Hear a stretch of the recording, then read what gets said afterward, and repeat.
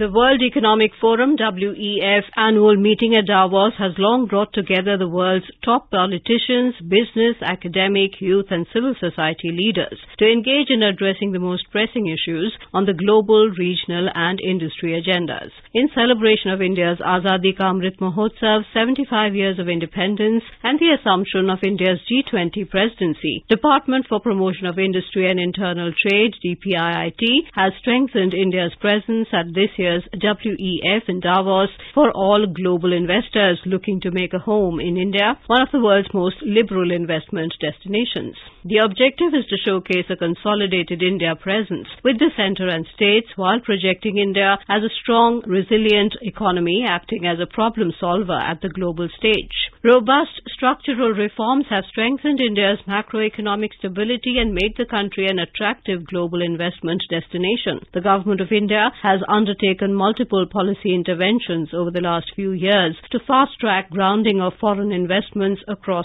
sectors. As a result of these efforts, India witnessed the highest ever inflow of foreign direct investment worth $84 billion during 2021-22. This FDI came into 57 sectors from 101 countries and across 30 states and UTs. Real GDP growth across FY 21-22 was an unprecedented 8.7% and absolute GDP value in FY 21-22 reached $3.1 trillion and recent estimates point towards a $5 trillion economy by 2025.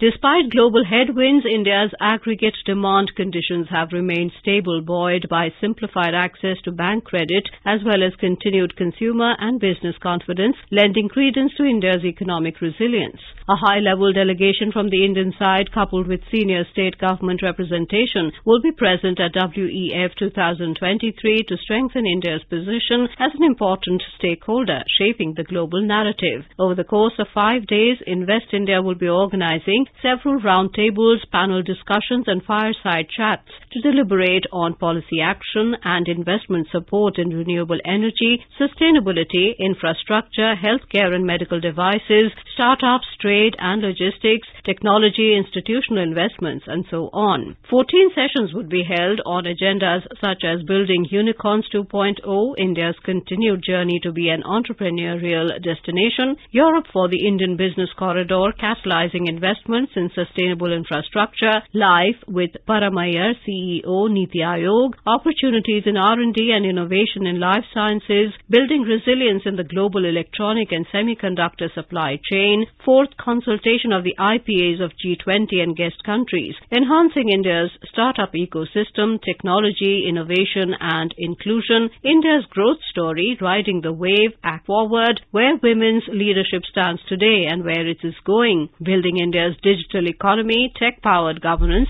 Swiss India innovation collaboration, Swiss precision with Indian scale, future of fintech, gender-based governance and channeling investments to fuel a green India.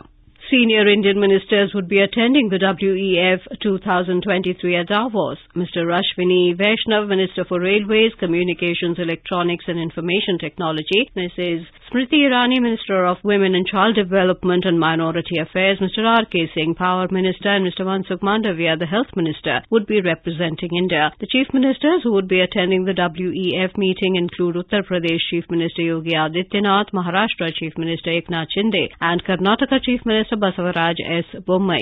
Top Indian entrepreneurs and business leaders Gautam Adani, Sanjeev Bajaj, Kumar Mangalam Birla, N. Chandrasekharan, Nadir Godrej, Ajit Gulabchand, Sajjan Jindal, Sunil Mittal, Roshni Nadar Malhotra, Nandan Nilekani, Adhar Poonawala, Rishad Premji and Sumant Sinha are likely to be present. This year marks 36 years of the forum's collaboration with India. Over the course of the forum meeting, Invest India has organized several roundtables, panel discussions and fireside chats to deliberate on policy action and investment support in renewable energy, sustainability, infrastructure, healthcare and medical devices, startups, trade and logistics, technology and institutional investments.